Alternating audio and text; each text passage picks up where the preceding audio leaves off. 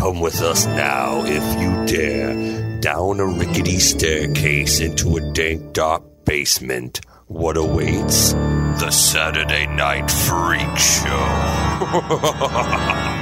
Thank you for listening to the Saturday Night Freak Show. This is an important episode because this is the 400th episode of the Saturday Night Freak Show. We want to thank you for listening, and we're very excited to have been doing this for like 8 freaking years at this point. Yeah. Can you insert cheering at that point when you said 400? Or a slow clap. Yeah. Well, or just like two scattered claps just echoing. Right, exactly. I just want a very distant woo. Well, maybe we could try it again. All right, here we go. Thank you for listening to the Ghost of Mr. Chicken, Attaboy Luther. Yeah. Well, can we get one of those? A what? From the Ghost of Mr. Chicken, when he's like, Attaboy Luther. Come on, the Ghost of Mr. Chicken, Don Knotts. I'm not that familiar with that movie. I have not seen that movie. Love that movie. I think Sven Gulli showed it the other night, though. I am ashamed. He shows it a lot. I haven't seen it. Well, you're probably wondering, if this is your first rodeo, you're probably wondering who you're listening to. These are the Internet Radio Superstars. Holly. Michaela.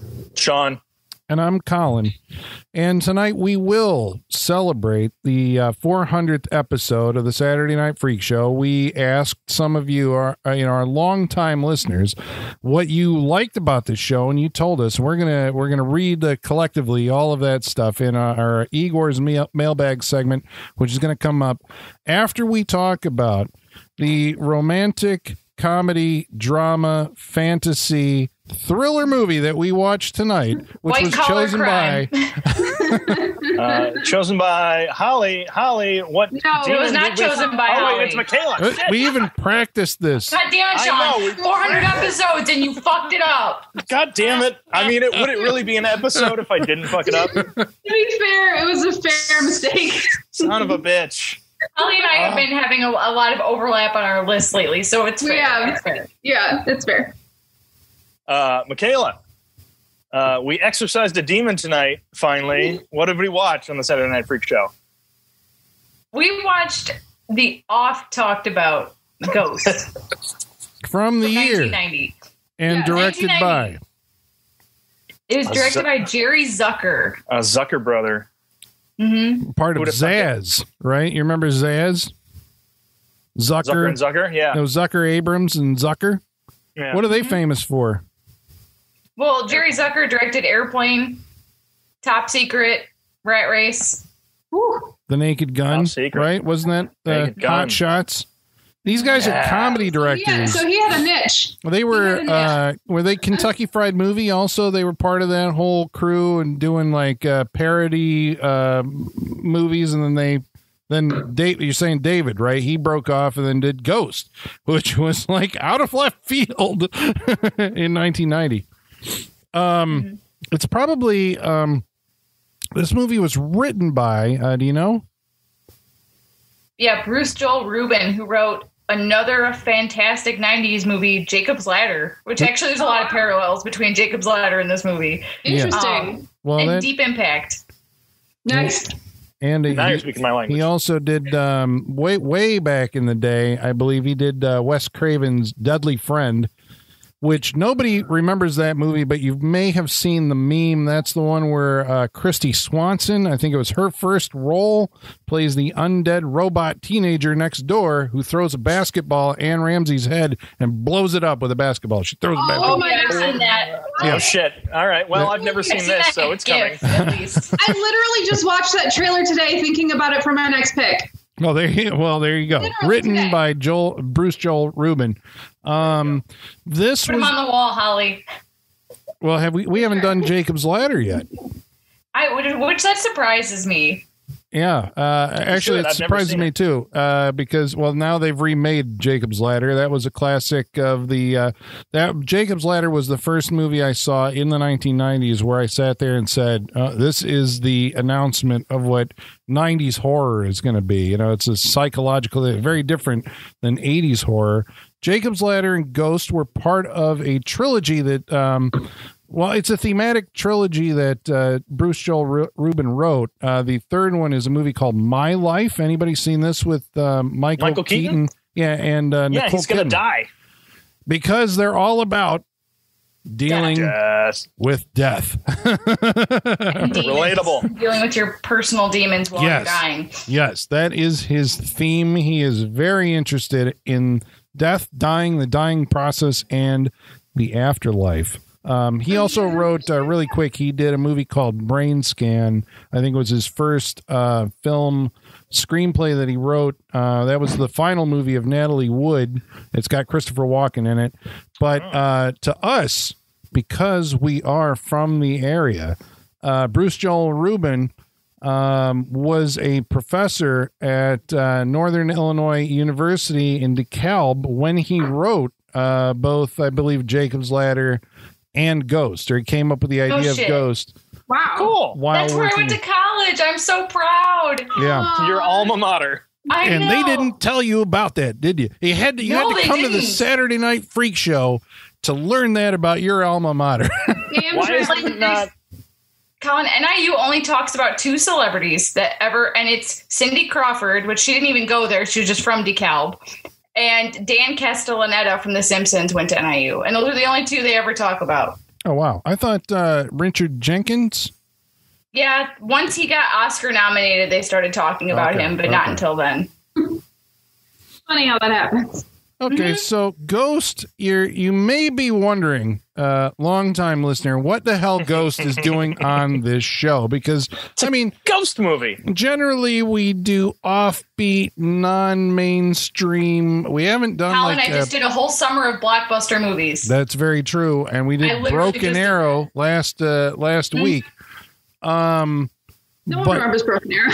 But Ghost is a movie that it turns out is it's a formulative movie in the lives of most of the Freak Show family here. It would appear so. Yeah, right, because this surprised the fuck out of me. I was 16 years old and working in a movie theater, and Ghost was one of the movies that we had, and that thing played forever is how I remember it. Ghost was one of those movies that never went away. And so Colin, do you know how much money it made? Lots. How much? $500 million. Nice. Shit. Yeah. It was estimated that this movie sold 51 million theater tickets. Holy shit. Well, that's a lot. But that's the thing. Yeah. I think this movie has a cross the four quadrants, right? They have the movie professionals. They always try to hit like one of, it's like a Venn diagram of the quadrants of certain demographics and interests. And this movie hits them all. It's more of an XY. That's what you got to look at. What are they? Well, women, I'm guessing, is one of them. Yes, no? I don't know. I was asking you. Are you talking about demographics or are you talking about genre? The quadrants. I don't know. Whatever. We're saying that it has a long-term appeal to many different people, I think, but primarily it's a movie that gives you a positive, it believes in an afterlife. Yes. It's a very positive outlook on the afterlife. Maybe because not there is one in this movie, right? It's like this is the afterlife. I know why this movie is popular. I'm very confident in my belief in why this movie is popular. This movie is wish fulfillment. If you've lost someone close to you, that the end of this movie is the ultimate closure. Yep. Yeah. We all wish we could have the moment she has at the end of this movie. That's why people love it. Mm-hmm. Yep. A lot of catharsis in this. Yeah, I feel like I just had a therapy session after watching it, honestly. Right? I let go of some things tonight. Okay, so tell me about that. Because everybody's seen Ghost, so recapping the plot is, this is one of the most popular movies that's probably ever been made, and especially through the 1990s. If you lived in the 1990s, you've seen it. So I guess, me sitting here... Are new people saying this? Do you think? See, that's hard for me to know because I was just so raised on it that I don't know if adults now would like. Actually, I watched this with my husband, and this was his first time watching it, and I was kind of shocked because I was like, "How did you?" He's older than me, so I was like, "How did you escape this?" But and I thought for sure we would start watching it, and he'd be like, "Oh yeah, I've seen this," but that never. He was like, "No, I've just seen like the famous clips, but I've never actually seen the movie." And he told me he was surprised by the movie because it was much more like urban fantasy than he thought it was going to be. Yeah. He thought it was going to be a straight romantic movie, and he was surprised by the paranormal aspect. That is what people get wrong about this. There is like literally 2 romance scenes in this movie, and they're just a few minutes long. The rest of it, nothing to do with romance. Oh, what the hell are you talking about? No, nothing. It's built on romance, Holly. Yes. No. Nothing to do with romance. It's built on. It's the foundation of it.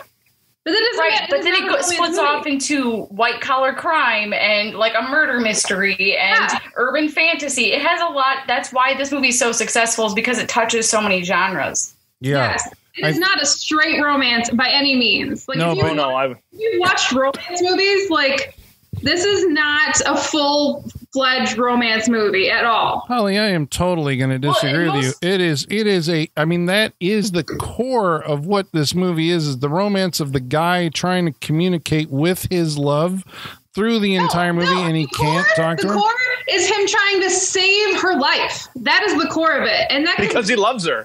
Yeah, he loves her, but it could be his brother. It could be anyone. The core is him trying to save someone his life. But here's the thing. Most romance movies are about the meet cute and the start of the relationship and like how they're going to get together. This movie is like post their relationship almost entirely. No, this movie is the meet cute and get together of Demi Moore and Whoopi Goldberg. Like that kind of takes that point. I'm down with that. Yeah. Because they do the meet cute, and then they're good, and then something goes wrong, and they separate, and then they get back to each other. It's classic romance setup. It's just between those 2 characters. This movie does something, because I think I was also in Toby's boat. That's Michaela's husband. Is that a metaphor? What? Shit! Now we're gonna get doxxed, Colin. Everyone's gonna know about us now. I was in the wheelhouse. Sorry about that. I'll edit that out. No, it's fine. We don't care. I was in beeps.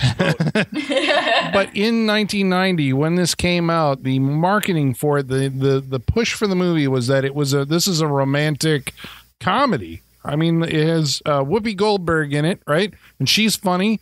And it's got Patrick Swayze and zany hijinks ensue. And so I was surprised. I think I probably had the same experience that he did watching it tonight, that it was like, oh, this isn't actually the movie that I thought it was going to be. It is more like, because I guess the thriller aspect and the drama of the story was what kind of like drew me into it. This movie does, and I may be giving away something here about my wrap up. Maybe I should save it. I'm just going to go ahead with it. Just go. This movie gear shifts between genre tones in a way that is like that you don't feel the shifting happening. I mean, right. It's very smooth. This should be studied. Yeah, I think so. This is masterful writing, right? Yeah, as a writer, well, this is why it's one of the top 500 movies ever made. I'm sure. I mean, it is the screenplay may have simplicity to it as far as like I mean, now watching it, knowing where it's going, it's like, okay, well, I know they're setting the thing with the code up in the first scene. Why else does that scene exist? They're setting up this thing with the computer code. But at the time I didn't setting up the ditto of it all. Yeah.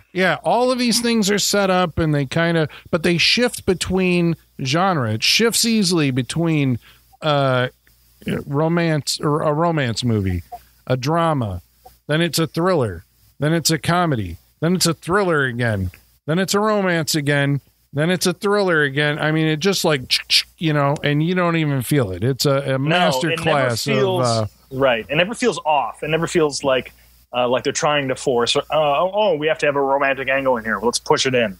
Nothing feels forced about what they're trying to do. I think a big part of that is I actually think that Demi Moore and Patrick Swayze have a lot of good chemistry on screen together.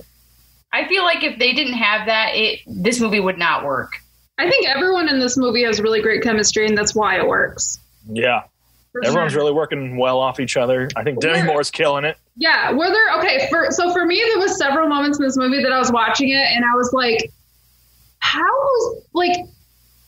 this was nominated for Academy Awards and won Academy Awards. Like, nowadays, if this movie came out, I don't think that would be the case at all. No, not at all. I was trying to think about something similar, and I think the closest thing we have is The Shape of Water.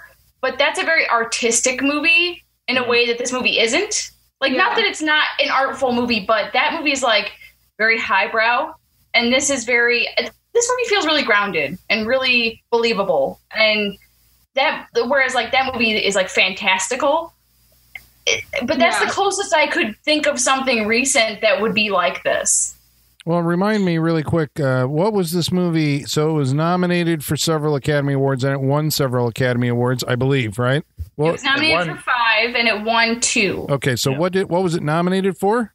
It was nominated for Best Picture, I think Best Actress, Screenplay, Best Supporting Actress, and I think Best Actor might have been the 5th one. Really? One was Best Screenplay, and then Whoopi won for Best Supporting. Mm-hmm. Okay. Well, I mean, Whoopi Goldberg in this movie, it's like my impression was at that time that you got to forgive me. I can't remember the year, but Marissa Tomei won Best Supporting Actress for My Cousin Vinny, if you remember. Mm-hmm. And there was a lot of whenever I'd watch the Academy Awards, it always seemed like Best Actor, Best Actress were like, these people were actors, right? This is your Daniel Day-Lewis moment or whatever. And Best Supporting Actor, Best Supporting Actress were more like, the way I read it, I don't know if this is true, but it's like they're scene-stealing roles. Like, these are good roles. Like, they're well-written roles and they're acted as best as you can, perform those roles. They when Whoopi Goldberg is in the movie, she dominates the movie. It becomes a Whoopi Goldberg comedy. Is that fair to say? Yeah. And her scenes, absolutely. Oh, yeah. So it's a combination of the personality and it's a combination of the writing. It's like, that's where I've always been kind of like iffy on the supporting actor bit. It's like, well, I mean, is it the best acting of the year? But it's the role plus personality. It's like that role in that movie dominates the movie when that person, it's Heath Ledger in the Joker. Well, I don't know. Right. I mean, maybe. They still do that to this day. Yeah. For sure. That is what supporting actor is. You got to have a really fucking good role and the perfect person to match with it. Christoph Waltz has won 2 supporting actor Academy Awards for Tarantino movies. Christoph Waltz and Sam Rockwell. That is, they were both perfect examples. Yeah. And Sean, it's funny that you say Christoph Waltz because, like, I'm one of the only 5 people in the world that watched Tim Burton's Big Eyes, and he was great in that. And I think he might have gotten like a Golden Globe nomination, but never got like the Oscar nom. But he was like a scenery chewing villain in that movie, and I was like, this is what he does. Why are we not recognizing it again? Yeah, but it was funny when you put him in movies like because wasn't he Green Hornet? Yes. The role is not good. I forgot that movie existed. But that's the thing. The role itself is not strong enough, even if you have a strong actor in there. And then I know that Christoph Waltz was also in the Terry Gilliam movie Zero Theorem, where he was like the main guy. And like, I didn't see it. Did any of you see it? I mean, this is a no. And everyone thought that was going to get him his Oscar, his actor Oscar at the time. There was like big buzz for it. You remember the Burger King tie-in with Green Hornet? No. Yeah, Burger King had like a Green Hornet like meal or something, and they had like merch and shit. That was they have a green burger. Like, you remember in the 90s how we used to do shit? We're trying to do that again. And then everyone's like, we're not going to go see a Seth Rogen superhero movie, so no. Ahead of its time. I feel like that got deleted from everyone's memory. Probably, yeah. Mm-hmm. Well, I mean, all these things are ephemeral. But, I mean, I guess, okay, so just really quick, going back, I mean, if we can go around the room, I'm curious when you first saw this movie, because tonight this is the COVID era, so we're apart when we're recording this and when we're watching. And so basically we try to, I miss you guys. We have I know. I haven't seen you in, I know. Like it's almost, 6 months or something like that, in person. It's getting hard. But we have we have a chat, we go on a chat and we're talking during the movie, and what I got from this is like, wow, you guys really had a nostalgic experience tying here. So I'm just kind of curious, like, formative, how you saw it, what the circumstances was of what it meant to you. I'm just looking on my box here, so I'm going to go over to Holly over here. Holly, how did you first come to Ghost? Well, Ghost came out in 1990, so I was in kindergarten. I was 4. But so I didn't see it in the theater, but I was one of the houses that had the illegal cable box, and I had pay-per-view for free. You remember those days? I watched it on pay-per-view in 1990 when it came out, and I'm 5 years old. I should not have been watching that movie, but I watched it all the fucking time. You watched it at 5 years old? Oh yeah, but I was like 7 or 8. My favorite movie at 4 years old was Caddyshack. Like I watched whatever the fuck I wanted. Yeah. Wow. Okay, so how did it affect you as a 4-year-old Holly? What happened? 4-year-old Holly. Some things went over my head, and some things terrified me. The shadow ghosts definitely terrified me. The angel in the bed scene when he's like dying and having his like freak out, like hallucination, whatever that was, like when he looks over and sees the angel statue laying in the bed, that imagery was horrifying to me. I don't know why, but it was horrifying. Like it was so scary to me. I think that was more scary to me than the shadow ghost for some reason. I don't know why. That imagery was just like haunting. And then obviously the end when Carl gets impaled by the window, that was like the bloodiest thing I had seen so far in my life. So I was just, haunted by shattered glass for the rest of my life. Just death that way, right? When you hear the Rolling Stones sing "Shattered," do you like freak out? Do you have panic attacks and shit? I'm triggered. No, like we were laughing during our chat. I was like, oh my God, this movie made me think that ghosts were cool. It made me think that, psychics were cool. And I was like, I honestly think this movie like shaped me a little bit. I mean, I was joking. Like, I think it really did. Also, when I was like 5 years old, Patrick Swayze was my favorite actor because I loved Dirty Dancing and I love Ghost, and I called him Patrick Swayze. So like it was like a known thing in my house. Like little 4-year-old Holly loved Patrick Swayze, which, I don't know. I was a weird kid, but that's my experience with Ghost. Why it's nostalgic.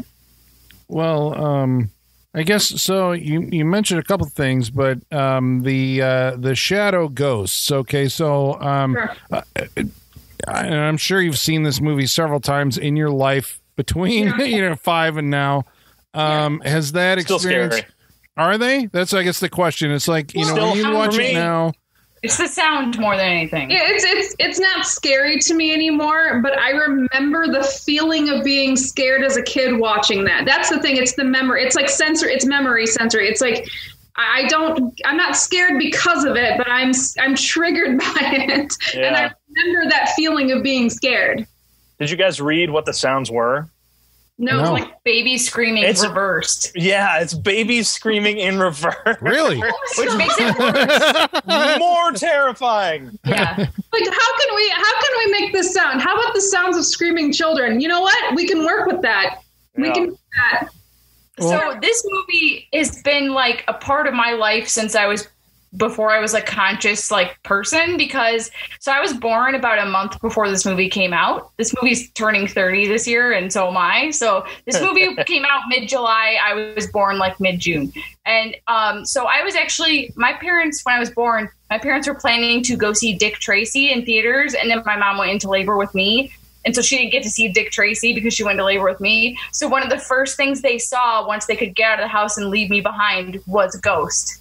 And so then when I was like 7 or 8 years old, they showed it to me for the first time, and they have great memories of it because it was the first time they got to get away from me. And they had the light gray Ghost VHS version of it. Oh yeah. And so they loved it, and they would always show it to me as a kid and just be like, this is true love. This is how relationships work. If you really care about someone, you'll do anything to protect them. And like, so this is a really formative movie for that. But yeah, like Holly, I'm with you. Like a lot of things went over my head with it. But I definitely think this is where my fear of like home invasion comes from. My fear of being mugged or just like assaulted comes from. Because that scene comes out of nowhere in this movie. It's true. So is there a message like true love is not crossing over till you avenge your lover? Or like just prevent them from being murdered. Right, yeah. See, it's weird that you're saying, I know, Sean, we're going to get to you too, but like, I don't remember, well, this is maybe a conversation for another night, but to me at 16, I saw Ghost in 1990, but the movie that did a similar thing that I really connected to was The Crow in 1994. It came along 4 years later. I can see that. It was that was the true love movie, avenging her death after the like. That was, I guess, that was more where I went with that because of Colin's darker soul. Well, I was to find a darker movie. I was an out of uniform goth in 1994. It's funny. Sorry, what, Michaela? What'd you say? I was saying, like, yeah, but my parents were parents, and this is more like the parents' version of The Crow, right? Yeah, that's true. You know, put that on the poster. The parents' version of The Crow. Oh man, we're waking up T-shirts right here. It's funny to me though because watching it, like the movie that I thought of, I was like, this is the same premise in the beginning of Weekend at Bernie's. Is it? There's a whole bank thing, and they got to find money, and yeah. The guys like discover that Bernie is committing fraud, so he like tries to have them killed. I'm like, it's the same. Yep. Well, Sean, where'd you first come around to Ghost? It's a little similar to Holly's. This had to be my mom's favorite movie at the time, because I remember watching it in the presence of her. Like the reason I was watching it is because she had put it on. So I had to have watched this thing when I was like 5 years old, like Holly said, because this had to be a rental for them. So I saw it around 5 years old. Do you guys ever realize that the way you say certain things in your life now is just mimicking old movies you saw? Yeah. Yep. Oh, sure. Certain ways of my life. So much of this movie, like the way I say certain phrases, it comes from this movie. Yeah, like that stuff is stuck. What? You in Danger, Girl? Yeah, exactly. Yeah, like, yeah. I think we all have that, right? And it's always like you're waiting for the person who goes like, "Oh, that's from Ghost," or "That's from whatever." Yeah. Like, yeah. And then you're like, "Oh shit, I got a secret code with this person who understands where that comes from." It's great when you can say a phrase without context and like somebody gets it. They're like, "I know what that's from." Yeah, that's then the you greatest then you feeling get ever. old and you do that shit all the time and nobody knows what the fuck you're talking about. Yeah. And that's when you make a podcast with people who understand what you're talking about. Well, don't worry, Sean Rogers about to give away a big Saturday Night Freak Show thing here later on. But okay, yeah. So this is you're saying. So basically, you're all saying this is a very formative experience. I mean, yeah, I was just a little tiny amoeba when I first saw this, and it's filled in. Like I absorbed so much shit from this movie. Yeah, how do you not just soak it up like a sponge when you're a kid? You know, like Sean, have you shown your kids this movie? No, not yet. Well, you're slacking. You need to get out of it. It's time. But is it too intense? I mean, you're saying that you saw it and it scared the shit out of you about shadows and people being impaled on pieces of glass and, all this stuff. I mean, homicide. Yeah. Home invasion and all. I mean, like you've got phobias. Money laundering, scariest thing ever. I'm still afraid of computers laundering money. Yeah, I want to know who this Mr. Balustrade. What's his name? You guys know better than me, probably. Come on, Ballesteri. Ballesteri, right? Ballesteri, the white collar drug dealer who orchestrates this whole thing, or at least that Tony Goldwyn is indebted to. Tony Goldwyn, of course, is, well, he's not on the Saturday Night Freak Show Wall of Fame, but we will always remember him from his first movie role in the classic 1986 movie. That's right. It's Friday the 13th, Part 6, Jason Lives. Oh, yeah. That's right. Where he gets I forgot he was in that. impaled by he gets in the crotch. Yeah, no, he gets it in the stomach, and Jason flips him over his head when he's driving a VW Beetle, which is why, but whatever. He's made a career out of being a white collar scumbag in films such as that's his thing. He's played creepy guys in Kiss the Girls. Yeah. He was one of the killers in Kiss the Girls. Scandal. That was Scandal. 6 seasons of him being a shitty president. Right.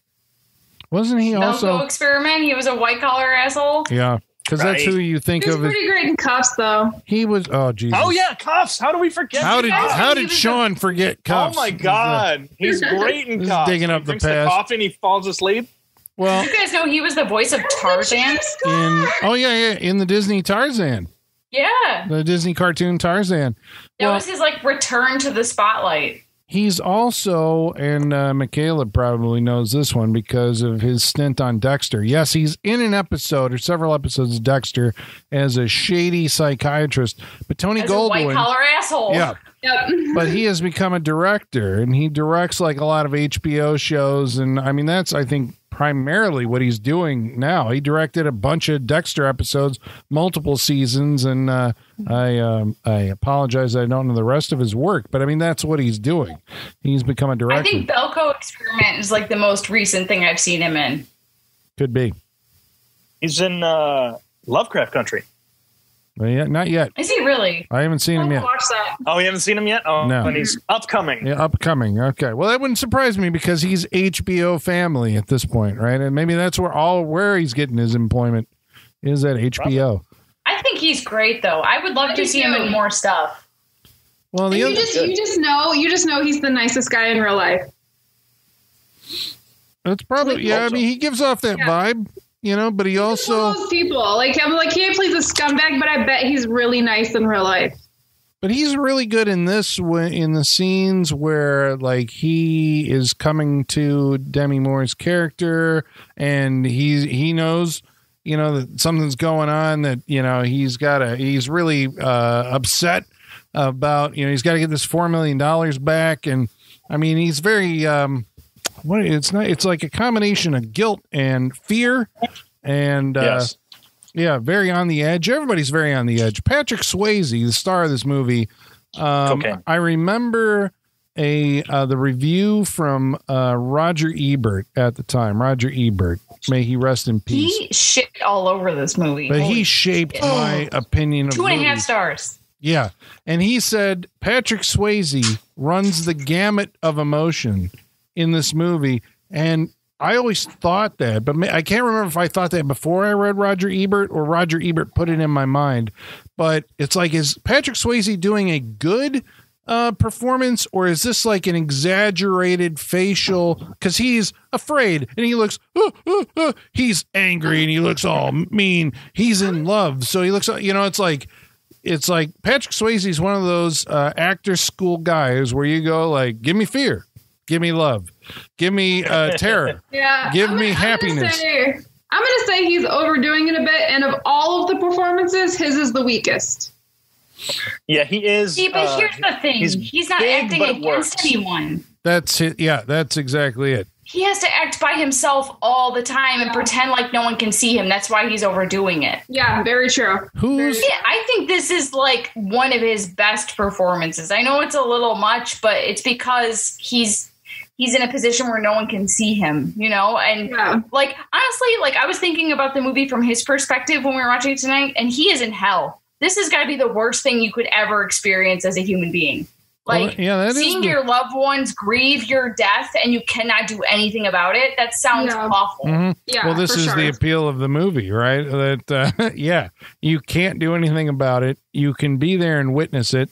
This has been taken to, because this is a metaphysical thing that we're talking about. Have you guys seen the movie A Ghost Story with Casey Affleck and Rooney Mara. Didn't care for that movie. But that was kind of like, that was Ghost on like this kind of metaphysical, like very serious, out of time experience, which I don't know. I like that movie to a point, but it was because I guess it's a good concept. The idea that there's eventually going to be this light coming down from, heaven, and that the good people get rewarded, is hopeful, in a way that it's like, because it seems arbitrary. Well, maybe it isn't. Bad people who murder people, shadow ghosts come and grab them and pull them off into the shadows, and they disappear. It's very creepy. They scream like backwards babies. Good people, the light comes down and takes them away to heaven. As we've gone on in time now, and we've become a more atheistic culture, I think, then a ghost story is the yawn of the abyss, right? And time is that abyss where you just kind of like, well, here I am hanging out in this place for forever. A ghost story is what happens when there's not a murder plot in your life at that point. Yeah, but less entertaining. It's really uncomfortable to watch, though, just knowing how Casey Affleck is as a person, though. Like, it's really uncomfortable to watch knowing he's an asshole. Yeah. But sometimes, for movies, I always try to at least like divorce, like the person from the part. I mean, you kind of have to look at maybe, I don't know. It's to each his own. Yeah, but there was like stuff that came out that happened on the set of that movie, and that's hard to separate that. There's another one.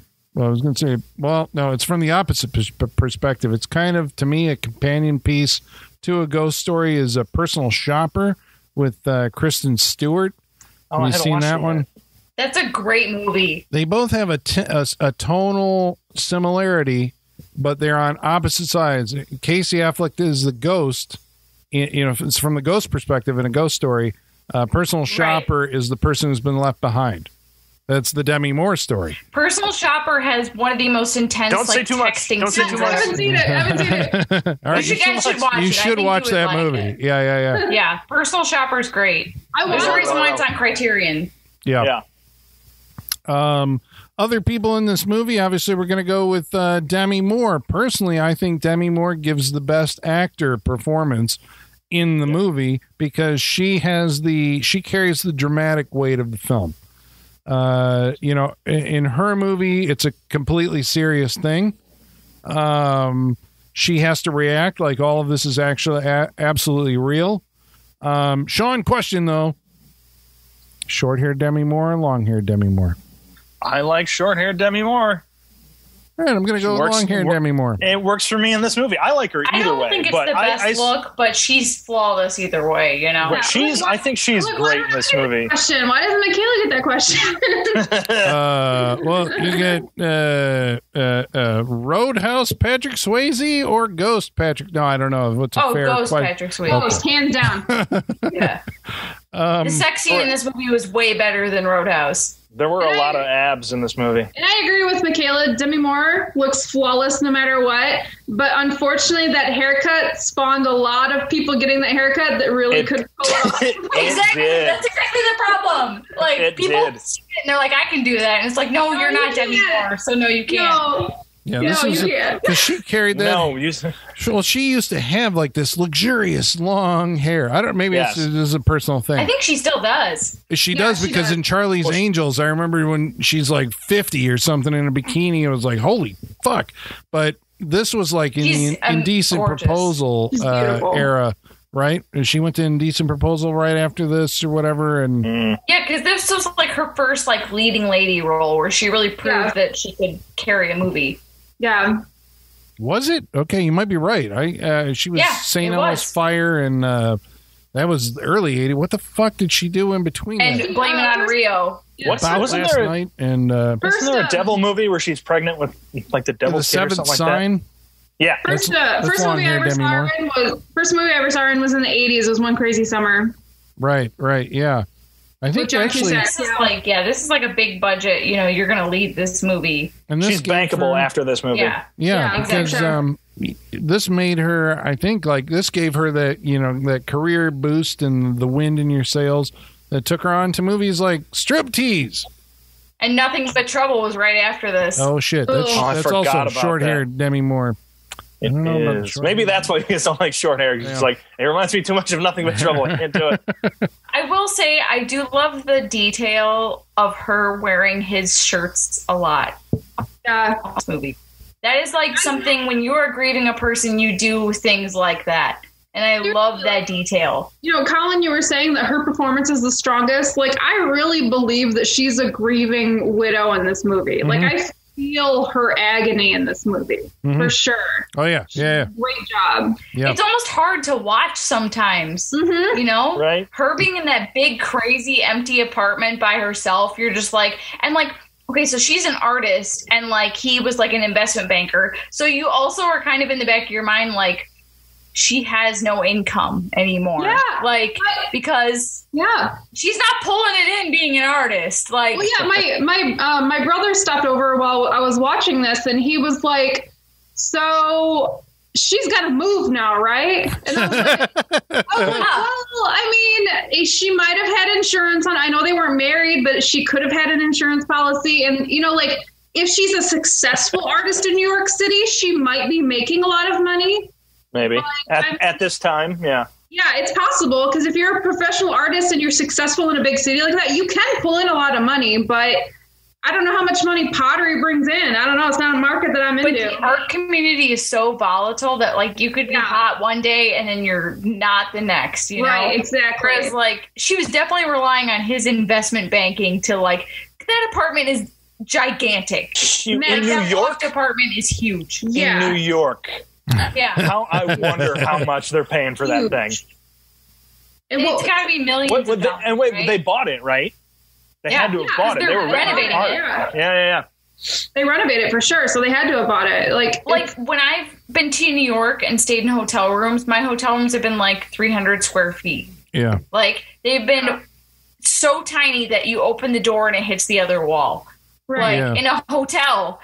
Like, it's barely big enough for a bed, you know? And so, like, the fact that they're in the loft with these crazy staircase and, like, big enough that she can have, like, a pottery studio in their apartment. Yeah. I was trying to think about it. I'm like, now, I don't know much about real estate. I really don't know much about New York real estate, and I don't know much about money in the 90s. Okay, However, so I have to ask, what do you know about New York real estate? A little bit. So, okay. But I was thinking, I was like, okay, so they bought that place, and they bought it when it was, like, in desperate need of renovation. I'm thinking, at best, they still spent maybe $750,000 at the cheapest, right? Well, so she can flip that place and be fine. If she flips it, she'll make bank. Yeah. There used to be a saying in, like, the 90s in New York that you could put $100 bill on the ground and you couldn't buy the space the $100 bill covered with it. Right, exactly. You know? I love how this has turned into like the island, the island talk from Scream 4. Except a whole episode. Well, you have like the real New York apartment is probably, well, I don't even know. I was going to say like Rosemary's Baby or something like that. It seems like, and then you've got other things like The Devil's Advocate, right? You know, when everybody moves into a new like big ass, well, he's a lawyer, right? So that's what a lawyer gets. No, most comparable movie is The Apartment and Three Men and a Baby. Yes, because that's huge. I'll give you that. And they paint a mural on the wall. And he was an architect. There was an architect and a professional actor and a professional cartoonist, and they had to share an apartment that was that big. Yeah, because that's why I was wondering about. They painted a mural, so they owned it. Are you pitching me Three Men and a Baby right now? Yes, damn it. Well, that's why I was wondering about. Colin, it's funny you mentioned that. Has that been done? No. Sean, no, it has not. On my list. I know the goots. Okay, I know the goots. The goots and the tooches. That's right. Well, I mean, our next major character here. Well, did we talk about Whoopi Goldberg already? And right. So we were talking about real estate. I was like, that brings me to Whoopi Goldberg. Yeah. So she's a fortune teller. She's renting that space for her sisters. I don't know what the fuck you call it. Her studio, her office. What do you call it? I don't know. Her salon. Her room. Her business. So she's renting that space for her business. So that's going to cost much. How much is she making as a fucking fortune teller? Well, she's there with her two sisters, correct? I mean, they're related. Yeah. But they work with her, so they're paying rent and they're paying for rent for the studio. Yeah. So I'm like, how much are they making telling fortunes? Not just a lot. $20 at a time. Yeah. Well, that's why they're living in that. Because I think the studio is where they live. Yeah. Do they live upstairs? Is that it? I think so. Yeah, that's what it feels like. Because she says it's her neighborhood where Willie Lopez comes from. That's an actor. I'm sure. Sorry, I didn't look up the actual killer in the movie. The guy who murders Sam Wheat. Sam Wheat. Sam Wheat, the whitest name in the world. Right? My husband said, "What was Johnny Barley taken?" He couldn't get over the Sam Wheat at all. He couldn't. Hi, I'm Bill Rye. Bill what? Bill Rye? What'd you say, Holly? Bill Rye. Yeah, Bill Rye. Bill Rye. Bill Rye. Yeah. Dan Pumpernickel. How you doing? Right. Is there? Are we supposed to be reading something into that Sam Wheat? I mean, just whiteness. I think it's like whiteness. How white of a name can we get? Yeah, because this is a white movie. We couldn't name him Sam Whitebread, so we went with Wheat. Yeah, we can't. No, we can't do Sam White. Wheat. All right, fine, perfect. And Rye is too dark, so right. I can't be Sam Rye because that's too dark. I can just imagine Toby being incredulous at the name and just saying that, like, Sam Wheat. Like that's all they could do. Exactly what happened. That is exactly what happened, but then he was so charmed by the Swayze of it all that he kind of forgot it. You gotta be. You gotta be. But that brings me to my one of my favorite parts in this movie, one of my favorite jokes, is when she's like, "Are you a white guy?" And her sister's like, "A white guy, we gotta call the doctor." And then when we're on the phone with the doctor, they go, "Yeah, she's talking to white people in the room." Doctor, there ain't no white people here. Holly, when they go to the bank, when Sam Wheat and Oda Mae Brown go to the bank to pull the Rita Miller scheme, okay, that bank is definitely the bank from It's Always Sunny in the Gas Crisis episode, right? Hands down. I was also wondering if it's the same bank. Is it the bank from The Mask too? Yeah, I think so. I think it is. I was like, I've seen this bank. It's like Hollywood's bank. Right, I've seen this bank. Because Toby was like, "This bank looks really familiar." And I was like, Yeah, "I'm pretty sure it's from the It's Always Sunny Gas Crisis episode." Yeah, I think you're right. It's like banks, any real estate. Any movie where someone has to go to a big city bank for a loan, it's in that bank. Well, let's talk for a minute. Well, I mean, Whoopi Goldberg, obviously. I mean, we know she's an American icon. She's been, because what was it? Robin Williams. She's an EGOT. Well, what? She's an EGOT, yeah. She's an EGOT. Help me out. I'm not a millennial. What? Oh, you don't know what an EGOT is? Fuck EGOT, no. EGOT is not a millennial thing. It's a 30 Rock thing. Okay, No. I'm Emmy, old. Golden Globe, Emmy, Oscar, Golden Tony. Globe, Oscar, and Tony. What you won the Tony for? Sister Acts adaptation, Was it? maybe? Okay. I was like, it's either the Sister Act adaptation or the Color Purple adaptation. I was gonna say the Color Purple. Yeah. Yeah, it's one of the two. I don't know. Okay. If I'm wrong, But I apologize. I'm pretty sure this was her first letter in the EGOT though, because she got the Oscar for this. I think so. Okay. Because I She remember won it as a producer. for this No, not for this. She won a Tony Award. the Sister Act play. Producer of a Broadway musical, Thoroughly Modern Millie. In Oh shit! 2002. Oh wow. Nice. Okay. for her. Okay. That's awesome. Yeah. Isn't actually Tracy Morgan really close to an EGOT? Which is the plot from 30 Rock of him trying to get an EGOT. It might be. Is he? I feel like he's 2 away. I feel like he needs the Tony, and that might be the only thing he's missing. Tracy Wait, Morgan no, has the an Oscar Oscar. He does have an So Oscar. he's 2 away. Yeah. He definitely has an Emmy for 30 Rock, though. He does, yes, and I think he has a Golden Globe for 30 Rock too. Yeah. So he's halfway there. Yeah. So the 2 hardest ones he still got to do. Yeah, but it's funny though because that was his storyline on 30 Rock. So Yeah. it's funny that he's halfway there from 30 Rock is brilliant. Anyone It's so remember good. when they tried to make Whoopi Goldberg into an action movie hero in the Joel Silver produced Jumpin' Jack Flash? Oh, I thought you were going to say Theodore Rex. I was going to say, I'm sticking with Theodore Rex. No, that was on the when she was still coming up. Gym shoes that fit around his 3 dinosaur toes. Come I on. know, right?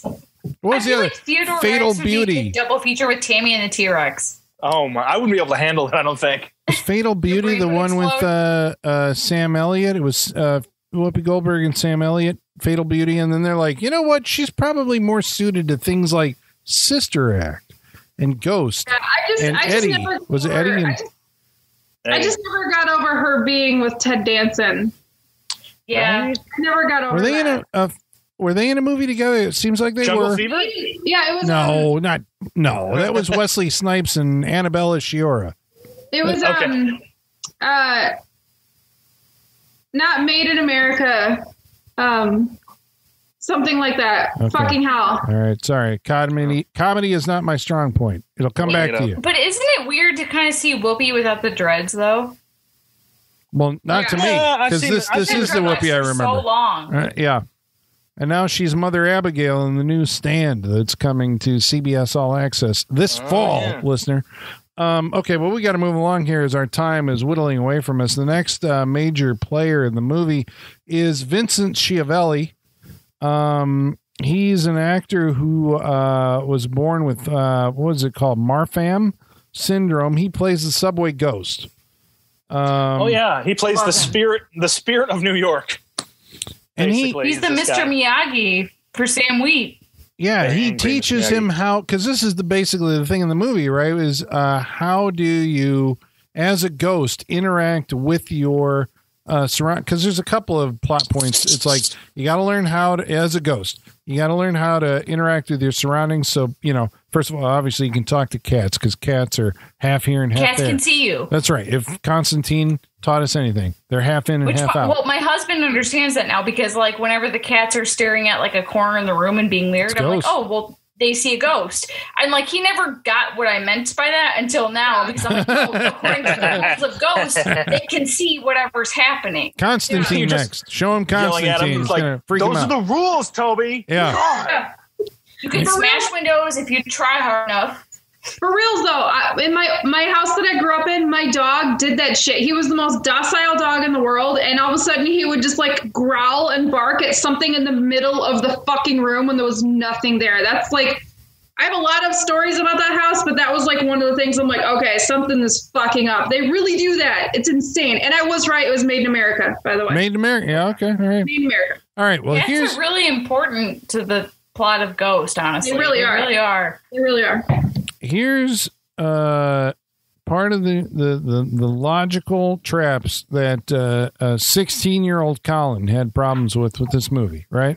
Okay. Because in order for Ghost to interact with a solid object, he has to use his mind.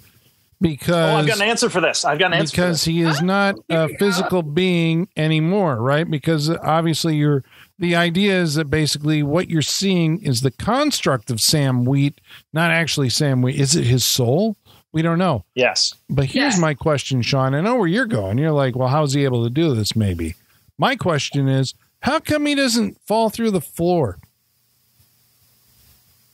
It's like breathing.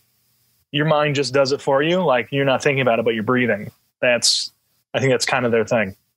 And no basis for anything. This is just what seems right to me. Yeah, but he's like, you don't think about breathing or your heart beating or blinking or things like that, So it's just, right. I accept the reality that my feet are on the floor. I'm not falling through the earth to the center of the core of the earth or going out in China or ending up somewhere out in space. You could end up in the natural.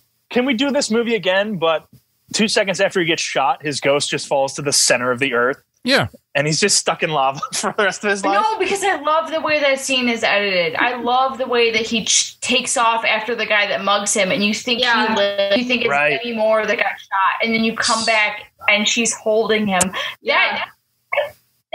I honestly think most of my mental health issues I can trace back to that exact scene. So you're saying you haven't actually had these experiences that bother you? They're from movies? Well, yeah. Yeah, I think that, because I was so not expecting that the first time I watched this movie. This movie starts off being so romantic and so, she even says, you live a charmed life. And and then it all just comes crumbling down in an instant. And, when you're a kid, you don't know that that's a possibility. Yeah. Not to mention, like, when you're a kid, I mean, most people are taught like the basic concepts of heaven and hell when you're a child. Most people learn that pretty early.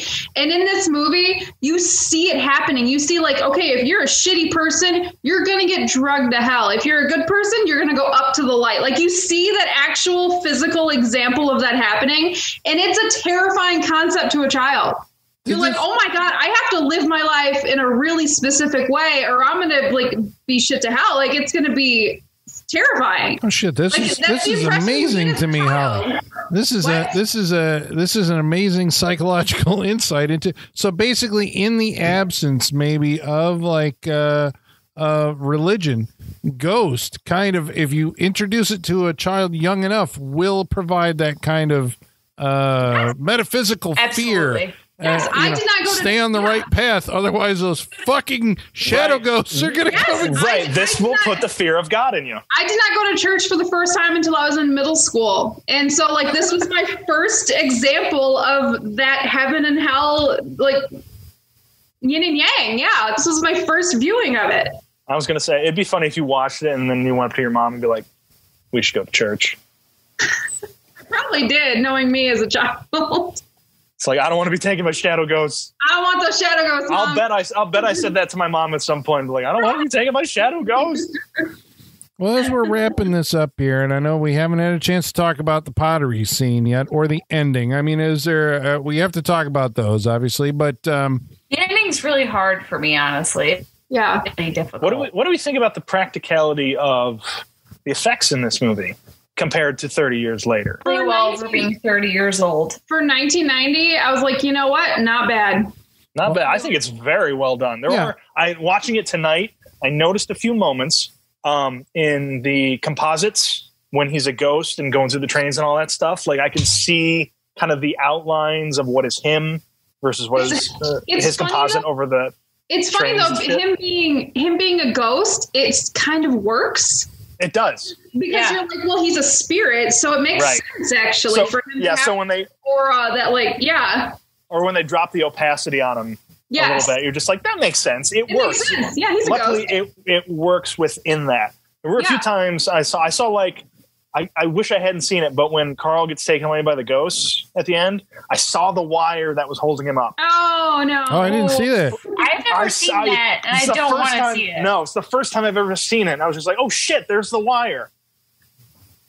Mm-hmm. Unfortunate. Do you guys feel like you have a different reaction to Unchained Melody because of this movie? Absolutely. To me, in 1990, I had never heard it before. This introduced Unchained. Yeah.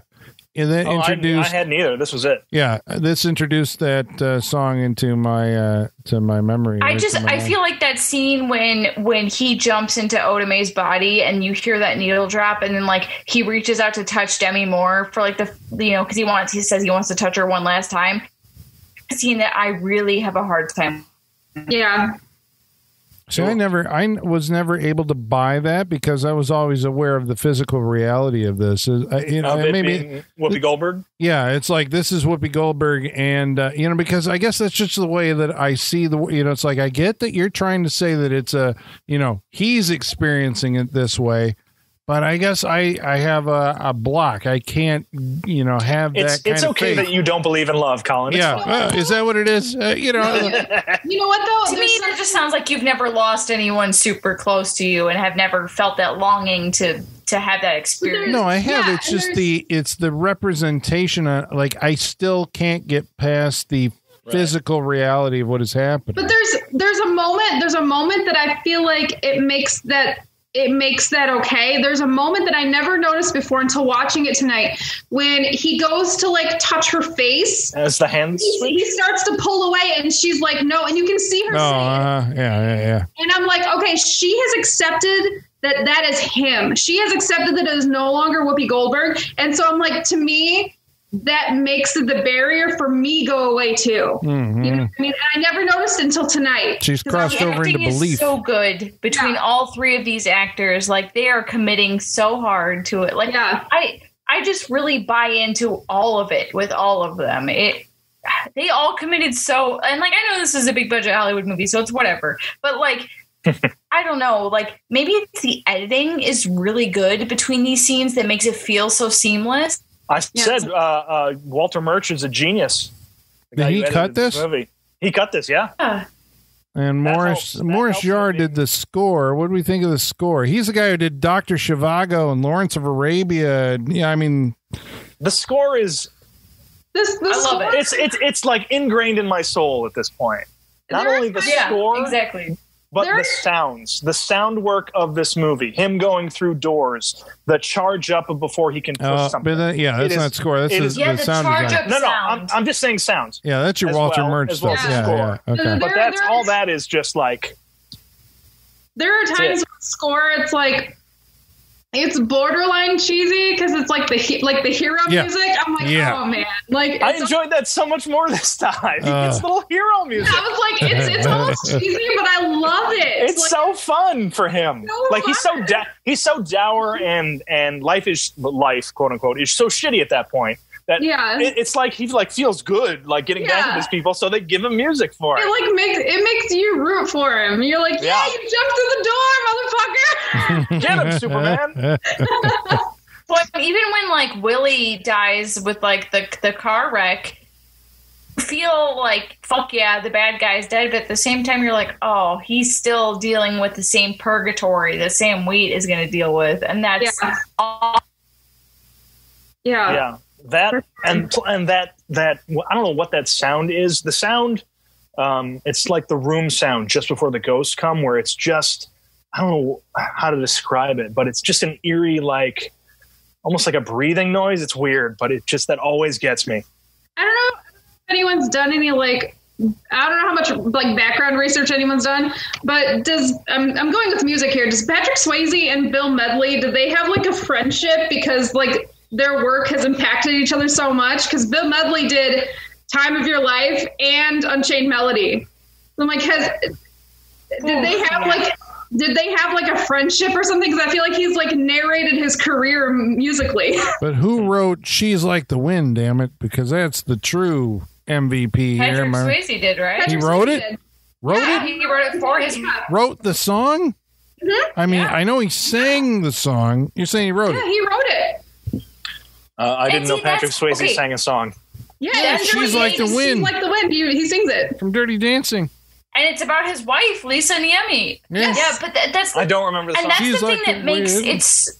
To my dreams. Oh, yeah, you don't remember this? You have to have a singing on the Saturday Night Freak Show at some point. You weren't on our. No, we don't get sued. Oh my God, what was the movie? Oh, Steel Dawn. What was the last Steel Dawn? You weren't on that one, right, Sean? No, I wasn't on the Steel Dawn movie. But so I think that's what makes Ghost so easy to buy into is that Patrick Swayze has had this lifelong, beautiful romantic love story with Lisa Niemi. So like it's very easy to get that more in this movie, knowing that like he's been with the same person since he was like 18 years old. Yeah. And we were talking about the end of this movie in our group chat. We were talking about it's so much harder to watch that scene when he finally goes into the light, knowing that he's actually gone. Like I was legit starting to tear up. I was like, oh my God, this is so. Like, I'm feeling it right now. But when we were watching it, I told my husband, as soon as the scene started where he jumps into Odame's body, I was like, the rest of the movie's going to be hard for me to watch. I'm going to be honest. I was going to say, did you tell him to leave the room? I told him, I was like, just whatever's happening to me. Don't touch me. Don't touch me. Yeah. Well, it's probably a good place to end our conversation on Ghost. I mean, this is like I said, it's a seismic event, obviously, in at least 3 of our lives. I mean, I remember his seismic. I'm going to say it's seismic in mine. The movie that wouldn't go away. You'll have to listen to see if we actually recommend that you watch it now, having seen it with the fresh eyes of 2020. Adult eyes. But first of all, we're going to summon our mailman. His name's Igor. We're going to summon him so he can help us celebrate our 400th episode, ladies and gentlemen. Amazing. So, how does Igor feel about this? Well, let's find out. Igor, get your ass over here. Masters, the mail. I've got the mail. So many letters. Our followers are rising. Just one clap. I'm kind of what that was. Yeah, I clapped twice. You'll have to excuse Igor. He's a little verklempt from Ghosts. He's a little emotional, so he doesn't have the words right now. I feel like I need for that. Honestly, I feel like I got a lot out, and I need to take a nap. Yeah, Igor. He wanted to dress up if you look at him, but he can only find like old 1998 New Year's Eve glasses and a hat.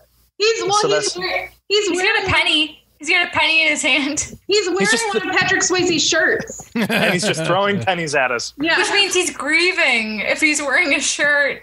God, that's so sad. Well, Igor is our mandatory weeping widow. Well, we got to turn this around and make this a positive thing. We're celebrating 400 goddamn episodes on this episode of Saturday Night Freak Show. We asked you what you liked about the Saturday Night Freak Show. Jason Madsack, who deserves recognition here because he's been with us for a very long time and is the keeper of the Saturday Night Freak Show Wall of Fame. That's right. You longtime listeners know about the Wall of Fame. One day we'll give you a picture of this. MF Mad's name is Jason? Yes. I did not know this. Oh my God. Well, I have failed. Colin, actually, before you go into that, can I make like an announcement? Yes. Based on our 400th episode. Are you pregnant with a Freak Show baby? Are you an Igor expecting? We have a merch store now. What? I like my announcement better. She has creative babies to sell. Yeah, if you can get pregnant with our merch. Yes. Well, wait, how do we find this stuff? If you go to tpublic.com/user/Saturday Night Freak Show, we've got 5 designs right now. If there's something you want on a shirt, let us know. We'll make it because we can upload as much shit as we want. Yeah, we're making designs. Do you want? Sean right now, I know you guys can't see him, but he's rocking the very beautiful Love Rhombus design. There's a Love Rhombus t-shirt. There's Until Then the Basement is Going Dark. There's copyright, whatever year you want to say, Saturday Night Freak Show. There's 5 or 6 designs that now you can get pillows, you can get magnets, you can get t-shirts, whatever the fuck you want. Whatever you want. If you want a shirt, tell us. I'll make it. You can buy it on a shirt. All right. So right now, you go to tpublic.com/user/Saturday Night Freak Show. Say that one more time. She's a resident designer. She has done amazing fucking work creating stuff for us. It's so awesome. Check it out. It's so great. We might even do a giveaway. I might be generous. I'm drunk right now, so I might be generous. I might do a giveaway. You don't know. It's been a labor of love, You'll find out. All right, hit us up with that address one more time. It is tpublic.com/user/Saturday Night Freak Show. And they'll take you right to our store and you can see what designs we have available. If you want a shirt, just DM us. I can make it up real quick and then you can order it. It's a print-on-demand website, so once you order, they will print it and then ship it to you, so it might take a little while longer. Uh-oh, Michaela's dropping out. Oh, Michaela, you're gone. We can hear you. All right, well, we will also post this information on our Facebook page, which is Facebook.com/Saturday Night Freak Show. We're also going to have this on Twitter. @Sat Freak Show. We'll have it via email. Well, you can email us and find out about it if you want to know. And that's at Saturday Night Freak Show, yahoo.com. Did And you steal hers?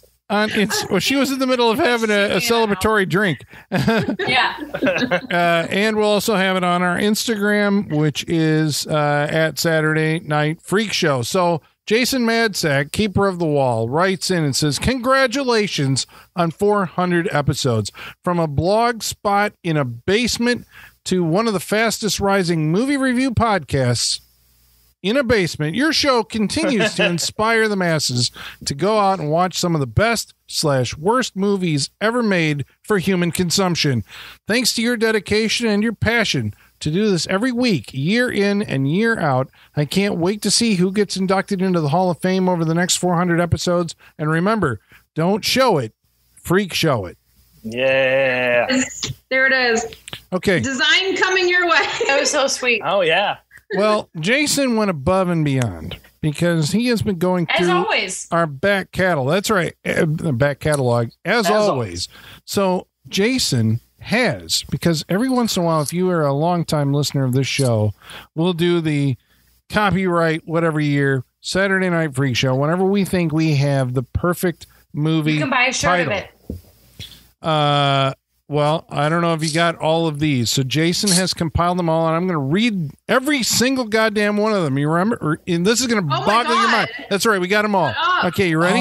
Here we go. I'm so ready. Shut up. Okay, these are movie titles that we have copyrighted on the Saturday Night Freak Show. So if somebody else comes up with them, remember We don't deserve where they come this. from. I'm just going to say we don't deserve this. Okay. No, hold on, Colin, hold on one second. We've got a surprise coming Jason's way. Michaela's working on it, and when it happens, we're sending you a fucking shirt, my friend. We're gonna send it to you. We're gonna get your info. Yeah. We're putting it out there. It's coming your way. Just give us a little time. Anyway, Colin, back to you. All right, here we go. So, Once watching Ghost, I don't know if I'm ready to cry again. I know. well, here are the movies, and you'll have to tell me if you remember these titles. Shitty Werewolves. Sorority Camp, The Red Box Murders, Kung Fu Planet, Dirt Bike Samurai, Lesbian Vampire Ninjas from Space, Don't Call on the Devil, Holy Hellcats, Werewolf Ninjas, Werewolf versus Sasquatch, Space Surfers, Psychic Friends, and then the torture starts. Chicken in a Hailstorm, Escape from Weed Island, Possessed by a Ninja, Kaiju Ninja, The Blue Power of Whoop-Ass, Disco Dracula, The Haunted House on Hell Hill, Snowman, Stocking Stuffers, The Carved Orifice, Furry, The World Famous Scottish Highland Clowns, Black Lab Ops, Support Group for Former Vampires, Legit Holes, North American Psycho, Non-for-Profit Murders, House of Nostalgic Nightmares, The Scarface of Little Tokyo, The Marky Mark Incursion, Time Turntable, The Mythology of Murder, The Night Stalker, that's like stocking shelves, The Night Stalker, Die, Franklin, Die, I Love You, Ghosts, Creaky Bones, The Florida Man, The Texas Chainsaw Funhouse, The 80s in Florida, and Die with Davina. Okay, so that's movies. Apparently, we also had band. God, that was amazing. Holy shit. Not-for-profit murders is Not-for-profit murders is We don't even know what episode that was Yes, from. I That's could what's amazing tell. about this. I could tell based on those titles join the freak show. Oh my I could tell the exact moment, like when time based on those titles. Well, he also cataloged because eventually we have to have album names or have band names. So eventually Violence was a band name. Hiss of Blood was an album. Back to Hiss of Blood was the third album. We don't know what happened to the second one. Electric Lobster Claws was a surf band. Sexual Ripoff was an 80s band. And The Famous Animals of Hollywood was a book. Oh, yeah. So there you go. Thank you, Jason, really, for going back and cataloging all of that shit. Bravo. It's amazing. Yep. Bravo. All right, well, Dom Cree. Dom Cree has also been with us since the goddamn beginning.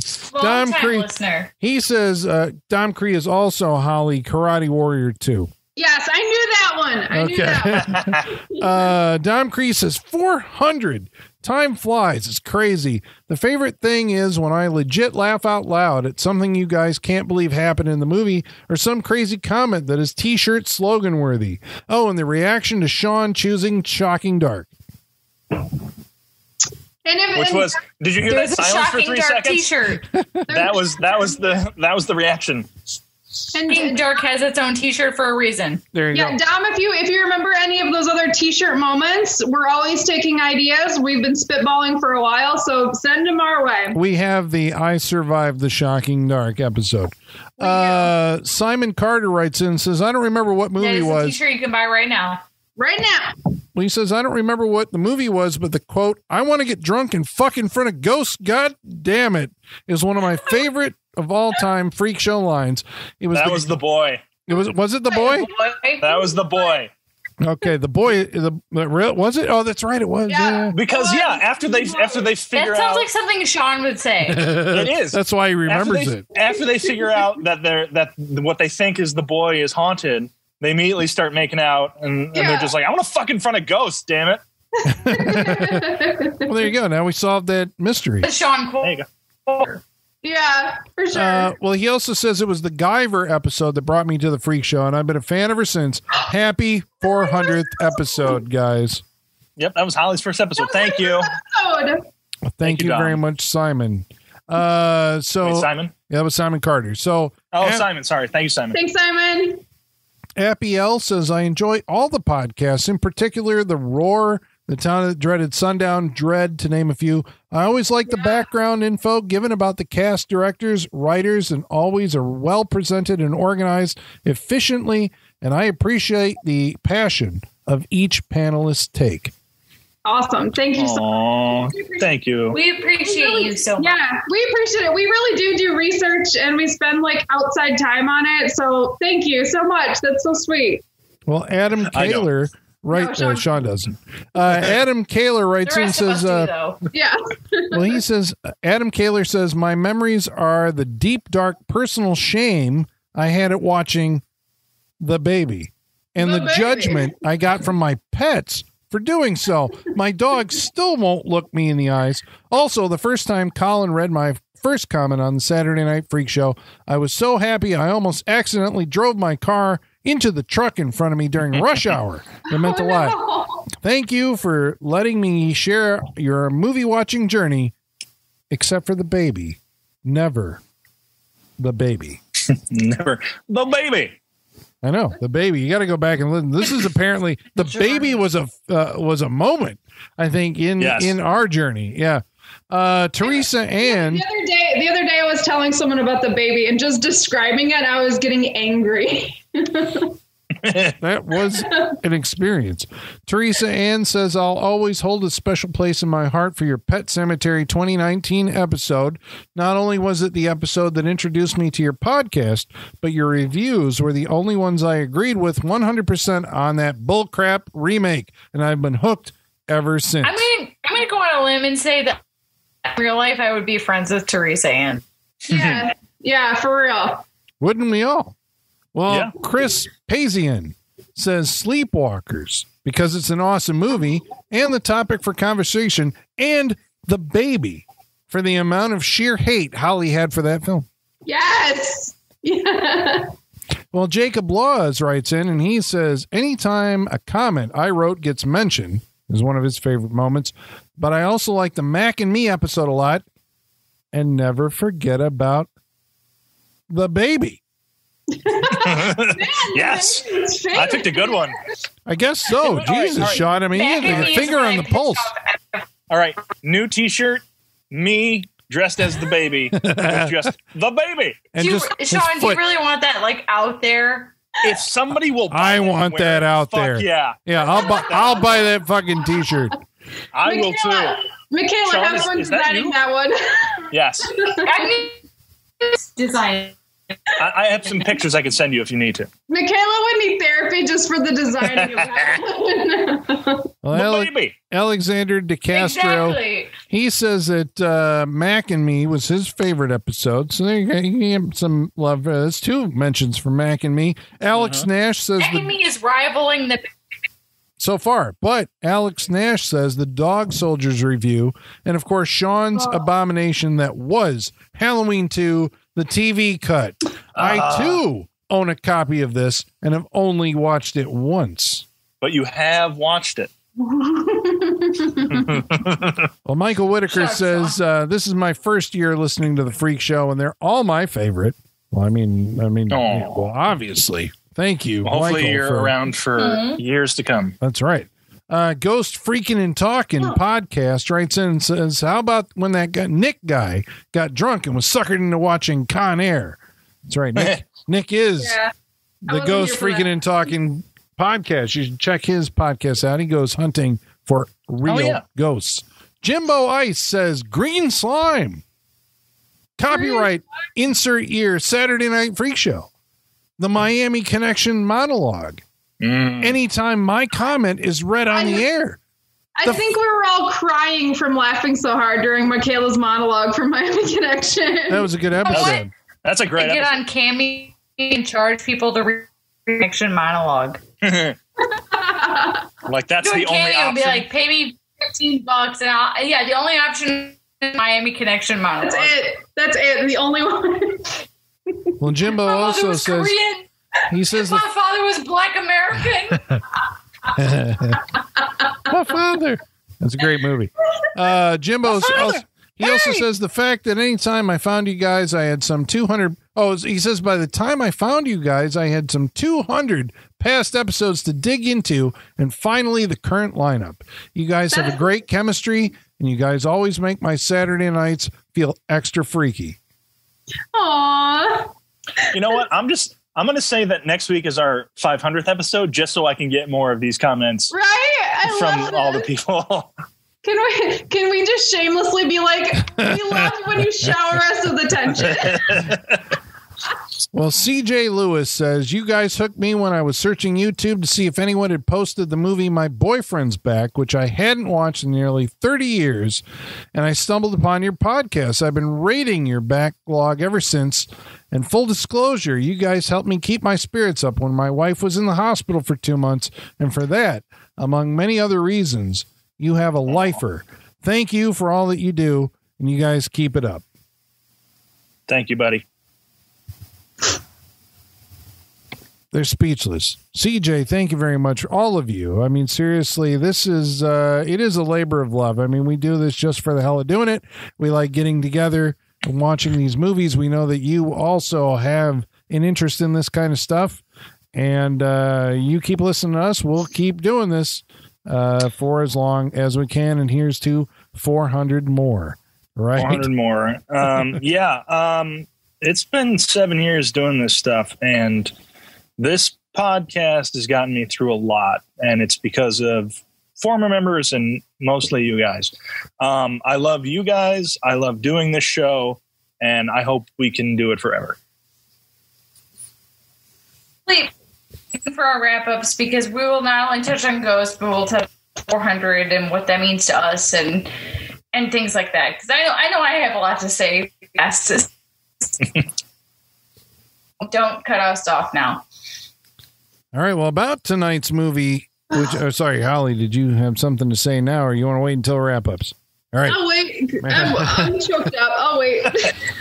All right. Well, about tonight's movie, Ghost. Michael Whitaker says, I was 9 when this movie came out. Whenever my sisters would watch it on TV, I wanted to run screaming from the room. Thinking about watching it now kind of gives me that same feeling. You secretly loved it, and I know it. Well, B-Movie Poster Vault says, Ghost. I never seen it all the way through, although according to Letterboxd, I've seen Ghosts of Mars, Ghost House, Ghost in the Shell, Ghost Ship, Ghost of Frankenstein, Ghost Watch, and Ghost Shark 2, Urban Jaws. I don't remember any of those having sensual pottery making scenes, to be honest, but I just heard black shampoo being mentioned on your uninvited episode. 2 things. Number 1, yes, you should watch it. But number 2, be prepared for one of the most whiplash-inducing tonal shifts in 70s movie history. Sean's got to watch it now. Travis Legler writes in and says, well, Patrick Swayze would be a ghost now, so I guess personally I'd rather watch him in Black Dog. But that's me. To this day, I've never seen the movie. See, I haven't seen it yet. He says, to this day, I've never seen the movie beginning to end. It's like The Fifth Element, Rocky II, all the Godfathers, and so many others. They're so infamous and have so many parodies of them.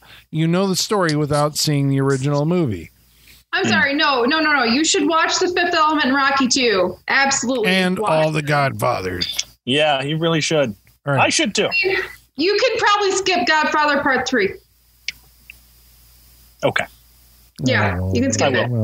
Yeah. Jacob Laws writes in and says, because of this movie, I know of Unchained Melody and Whoopi Goldberg being in all those terrible movies after this, like Theodore Rex. Robin did. Linneman Yeah. Silverberg says, Saturday Night Freak Show podcast, you in danger, girl. Teresa Ann says, ooh, nice choice. Oh, well, And thank you. Jim Otto says, no. Oh, it's the Steve Carell gift from The Office. Yes, it was. Translated for Colin. We're fine. You don't believe we can make a good episode out of anything? You're not a true fan. Damn right, Michaela. All right, so about Make a good episode out of anything is my thought. fingers crossed. True. About last week's episode, which was Broken Arrow, Peter Gatt writes in and says, this is a film that's too generic to have a podcast dedicated to it, in my opinion. Well, we proved that wrong, didn't we? Did we? Did we? You'll have to listen Broken Arrow and Ghost back to back. to our Broken Arrow podcast. And in our previous week's episode, Pet Cemetery 2, Sean Roger writes in and says, so when are you guys doing Brain Scan? I'm sure you're going to love Eddie's electronic personal assistant, Igor. Oh, Yeah. does he really have an Igor assistant? Yeah. Yeah, he does. That's been on my list for a while. You have a amazing. message, master. Yeah.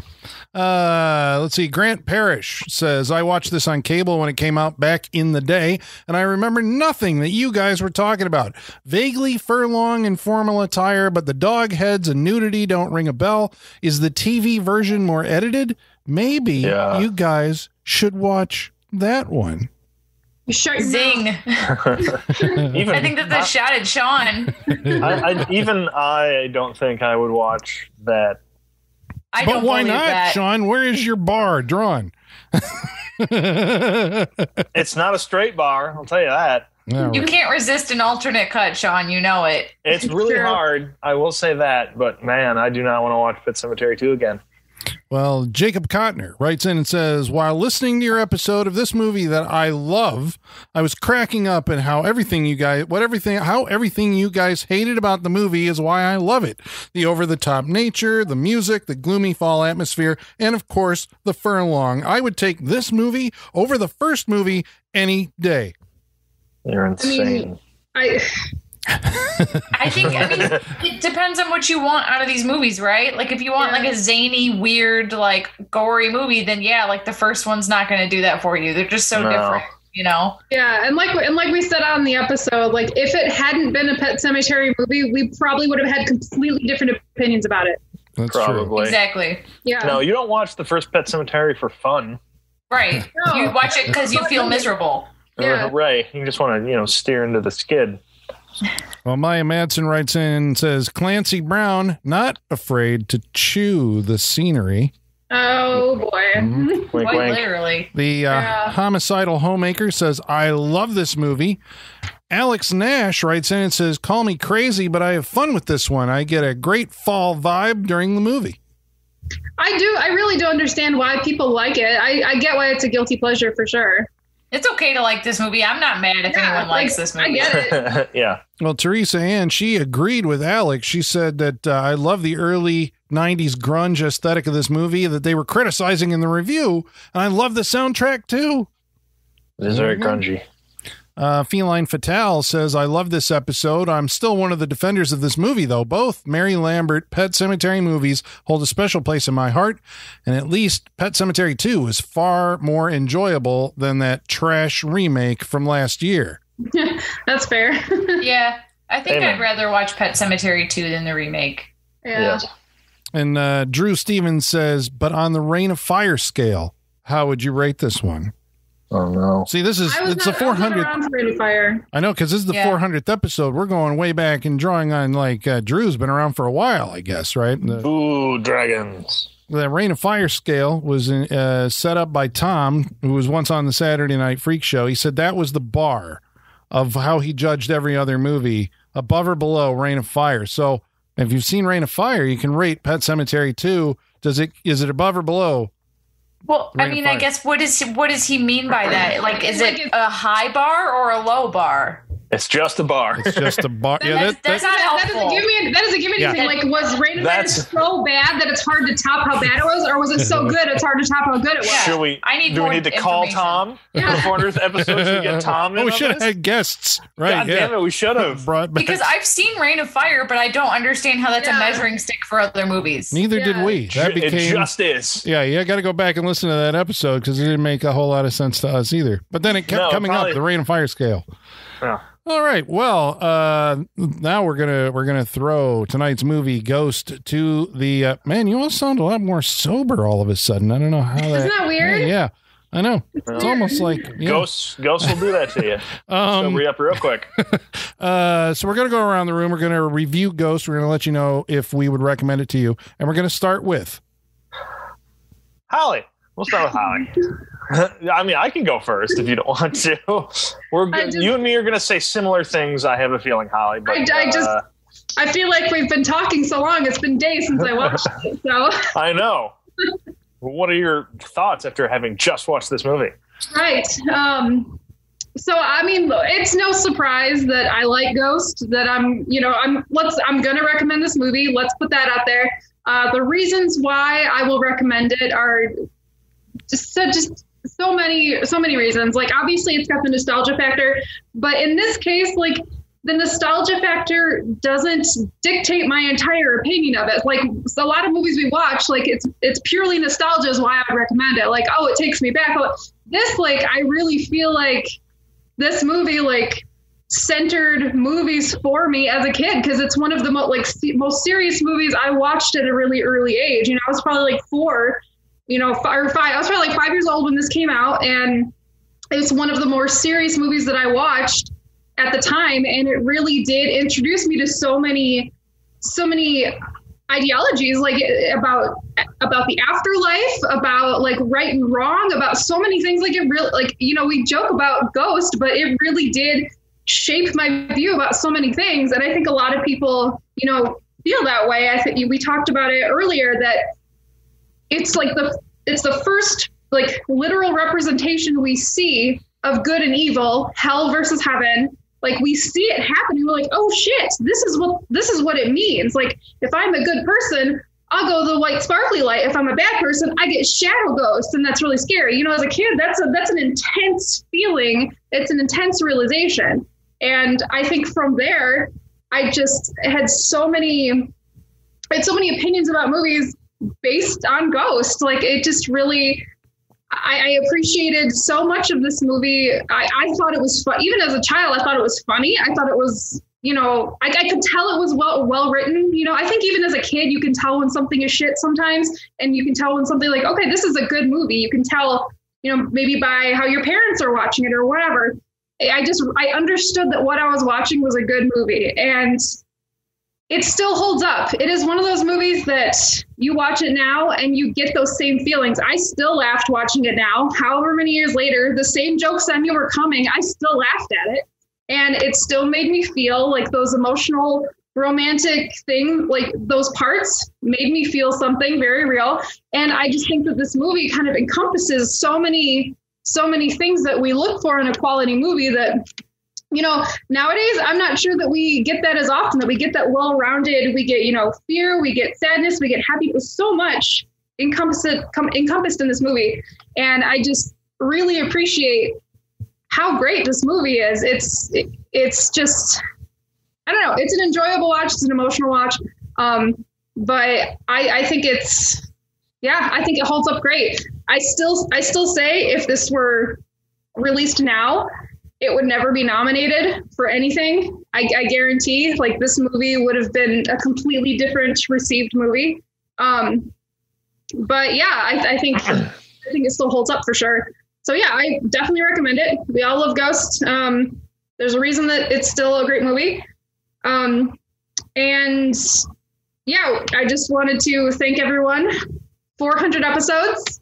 This is, like, seriously, the Saturday Night Freak Show has done so much for me in my life. You know, I share with the listeners that we've heard from that say, you know, during dark times, like, it helps them through. And that just, it makes me so emotional, because you guys have no idea how much it's helped me through dark times.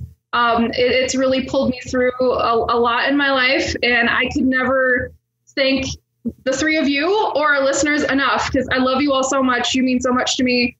I can't wait for the next 400. It's going to be great.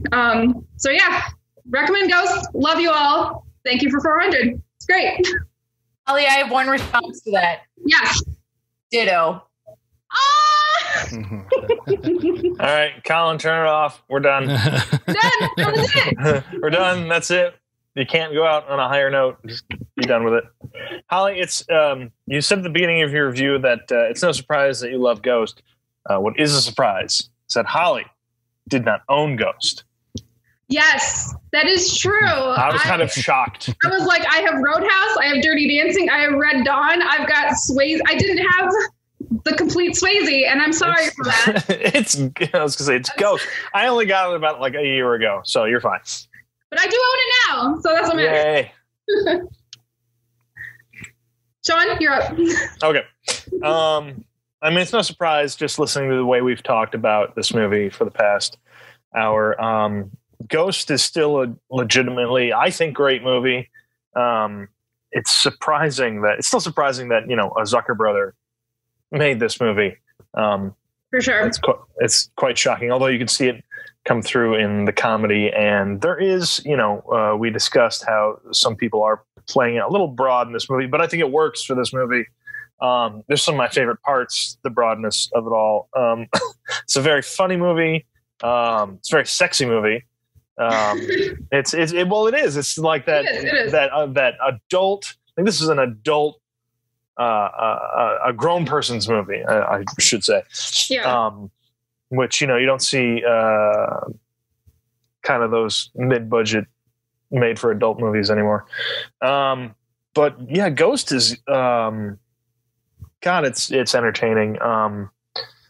Yeah, I love this movie. I'm glad we could have like one more Summer of Swayze moment and get Ghost on there for number 400. But yeah, I really like this movie. It's still really emotional, really funny, still really hits. It's a story that, you know, it's a love story still. So that'll go on forever. So yeah, I mean, you know, it's Ghost. You should obviously watch Ghost. Yeah. I give it 4.5 shadow ghosts out of 5. Watch Ghost. Colin. Well, yeah, I mean, and that other shadow ghost is just like, just like a couple arms and yeah. Yeah, I mean, if you're, you know, I mean, I guess I think you guys were worried what I was going to say about this movie because I was so opposed to it. But it was basically like, you know, my sense of it is like usually, you know, the Freak Show mission statement is to highlight weird movies that people don't know about. And this one's like one of the best movies probably that's ever been made. It was the highest grossing movie of 1990. And I mean, it's beloved by pretty much everybody who's seen it, except I think contemporary critics at the time weren't as enamored with it. The audiences kind of made it a thing. But I mean, watching it again, it's like, I mean, obviously you can see why it works. It has a non-specific religious, let's say, I guess it takes the religion out of it. And so it's a spiritual movie about, you know, life and death or the dying process and going, you know, afterwards. There is like a representation of a heaven. There is some kind of shadow ghosts that apparently take you away to somewhere. We never actually go to either of those places. It's, you know, the guy is stuck in like a purgatory here on Earth. So that's why I think this movie probably plays as well in India as it does in, you know, Peoria. Everybody, human beings can relate to the, what's going on here, I think. And like I was saying earlier, it shifts gears very well, you know, in its blend of genre, comedy, thriller, fantasy, romance, you know, it's able to blend all of those so much that, at least to me personally, you don't feel the seams. It's just kind of like, you know, you move from effortlessly from one tone to the next. Yeah, I don't know. I mean, what do you say? Ghost is a great movie. Recommended. There you go. Boom. Michaela, what do you got? Boom. I just want to touch on 400 a little bit before I talk about Ghost. But so I joined the Freak Show early January 2017, so almost 4 years ago now.